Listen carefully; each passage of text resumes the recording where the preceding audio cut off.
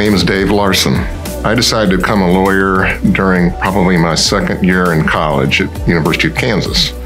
My father practiced law, and the values that he had, that he instilled in me, were things that I wanted to follow through with him.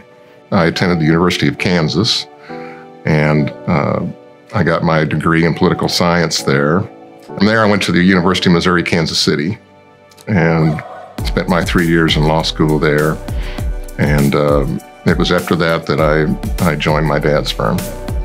And my brother, 3 years senior, and I practiced with my dad until he retired in about 1995. My practice areas are all litigation-based: commercial litigation, product liability. I've handled some very complex litigation involving insurance coverage for financial institutions. I represent lawyers who get sued for malpractice, doctors and surgery centers that get sued for medical malpractice. I represent companies who've been sued for having defective products. I've also represented victims of defective products. I'm always learning something new.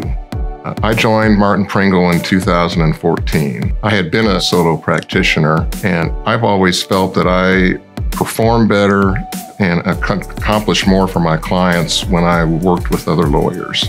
It really wasn't even a close call for me after I met with the lawyers from Martin Pringle. They had the work ethic that I appreciated, because you have to anticipate that any case that's filed is going to go to trial.